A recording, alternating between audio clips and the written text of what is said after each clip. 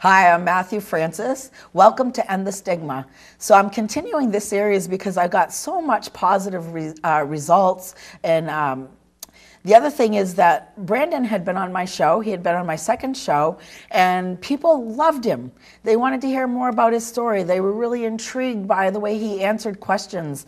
So he's someone who struggled with mental illness in the past, but for him, he feels that he's overcome these mental health challenges and even transformed them to create meaning out of that. He now has a thriving spiritual advising business, online mostly it looks like. He does all sorts of good stuff, and he's going to tell you about that. And what is exciting to me is that he's really bucking this paradigm that once you have a mental illness, you always have a mental illness.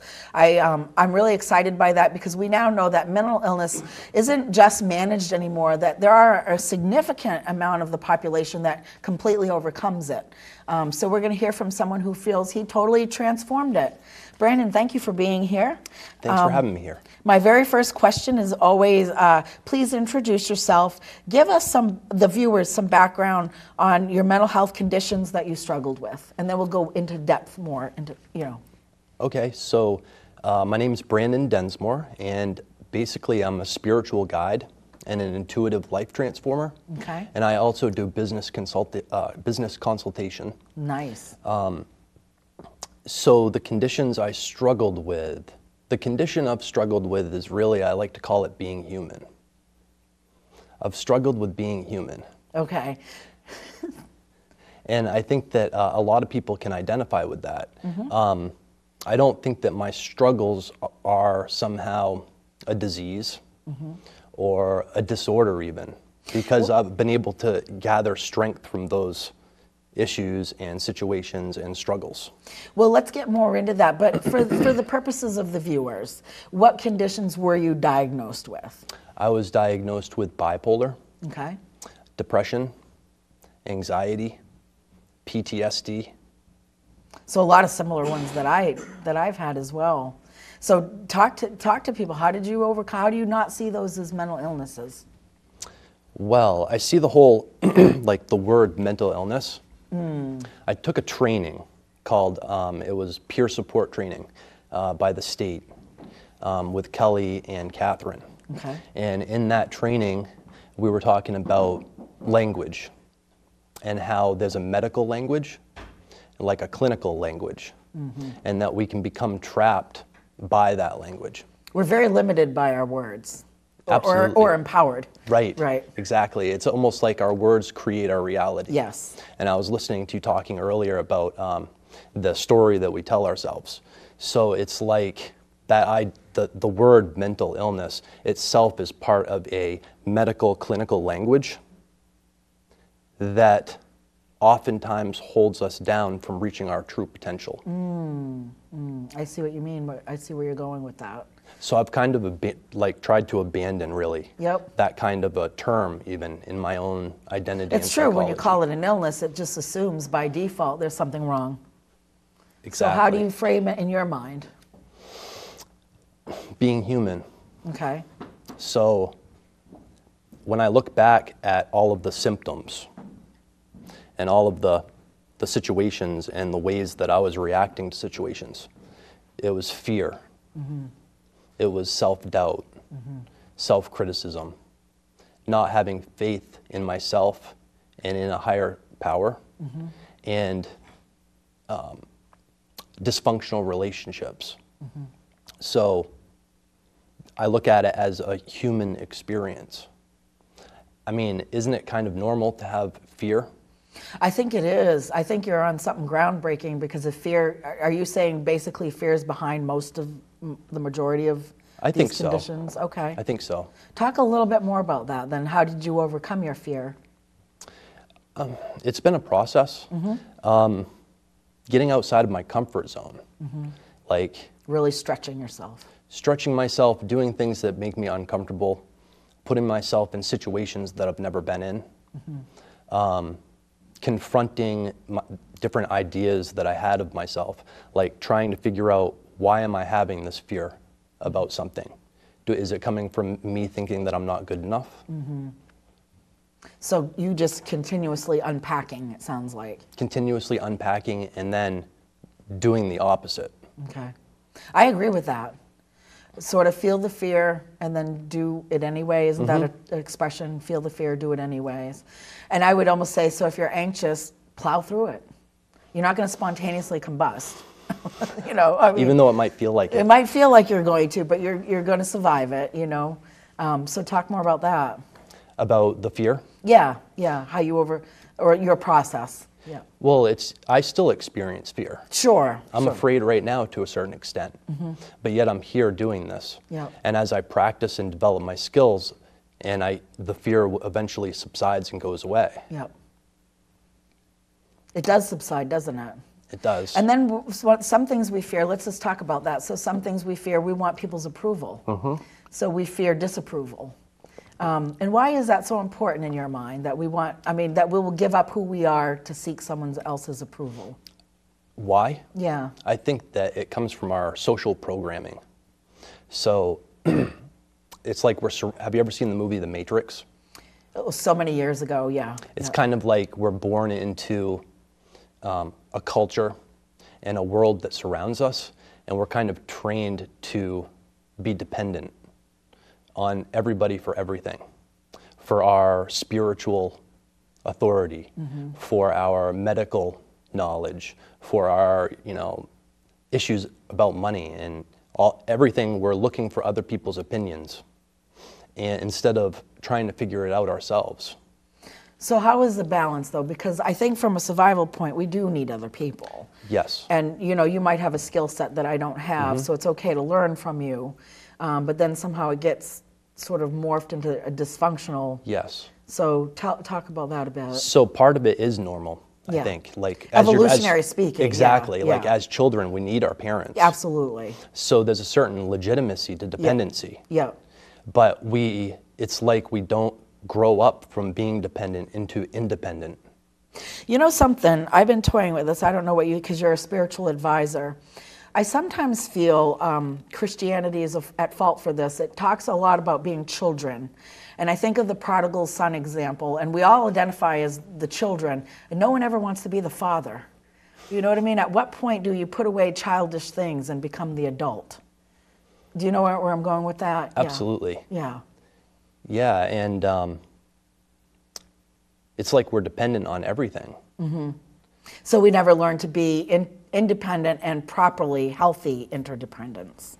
Exactly. Okay. So I look at it kind of like a staging process, from going from dependency as a child, then to independency as a young adult, independent, and then to interdependent.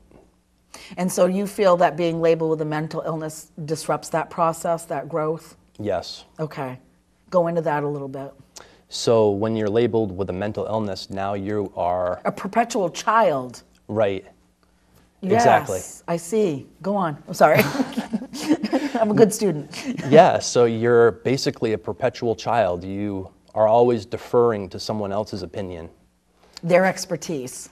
Yes. And you never can really get to the root of the problem and confront your fears about things because you're always kind of distracted. Okay. And the labels in some ways would keep you from your authentic self because you're going to see yourself through that lens. But there is a place for acknowledging in some instances that you have a mental health and you need some help. But it's a struggle to navigate. Could I make a comment on that? Absolutely. So think about this. So someone has anxiety and then they don't need the medical solution because they kind of figure out how to deal with it on their own. Other people, right, have anxiety to the point where they have to seek medical attention, right? Well, if it's debilitating, absolutely, sure. But what happens when we replace the word anxiety with fear? One person has fear and is able to get over it. The other person has fear and seeks medical attention. Is it a matter of degree? Or is all fear the same? Well, everything's on a spectrum, so it has to be a matter of degree. I like to pick on anxiety a little bit because I feel like everyone's anxious. Like that's just sort of the buzz term going around. And I am picking on pharmaceutical companies. I think they have a vested interest in it. And you know, benzos are usually the go-to. They're very addictive. And they even disrupt the learning process. I've learned that. They disrupt the learning process, so you can get very dependent on that psychologically and physically, addicted to these medicines, and then never really properly learn how to manage anxiety, which is really what it is. It's like we all have a certain amount of fear or anxiety, whatever you want to call it. Which is normal and natural. It's normal and natural, and then you hopefully learn some coping skills to go through it. But if you keep defaulting on medicine, you're never going to learn to do, you're never going to. It's just going to be a self-perpetrating thing. I have a joke, 5 minutes of meditation a day keeps the benzos away. That's a little statement I have, but. Yeah, I could see how that's very true. Yeah. Do you practice what holistic practices do you do? I practice meditation, definitely, prayer. Is that different for you, prayer versus meditation? Sort of, but I've kind of turned almost my whole, like everything that I do into a kind of prayer. So you're living your prayer. And meditation. Yeah. Yeah, exactly. Even washing the dishes. Yep. Or taking out the trash. It's a real discipline. It is. To be in the moment, to be present, fully present. And I have to be vigilant and aware of my feelings and thoughts, and so that I can catch things as they're happening and replace them with something else. I know people talk about going to the breath, always returning to the breath, and for some people that's not their favorite thing, but I would just say, even if it's not the breath, something physical. You know, be aware of your surroundings on a physical, whatever you're like your feet or you're sitting, or be aware of sound or of something visual. So it doesn't always have to be breath if that's off-putting. But for me, prayer was different than meditation. Prayer to me was for me, it's a relationship with Jesus. It was talking. It was being in the presence of the Lord. Whereas meditating for me is the discipline of being present, being mindful. Like in the moment, yes, in the now? Yes, yes. That makes sense. Okay. It's a good distinction. Yes. So let me see. I have other questions. Okay, we've talked a lot about this. Is there something, though, I didn't ask you wanted to elaborate on? I don't think so. You wanted to say hi to somebody. Oh, I wanted to say hi to my mom. Okay.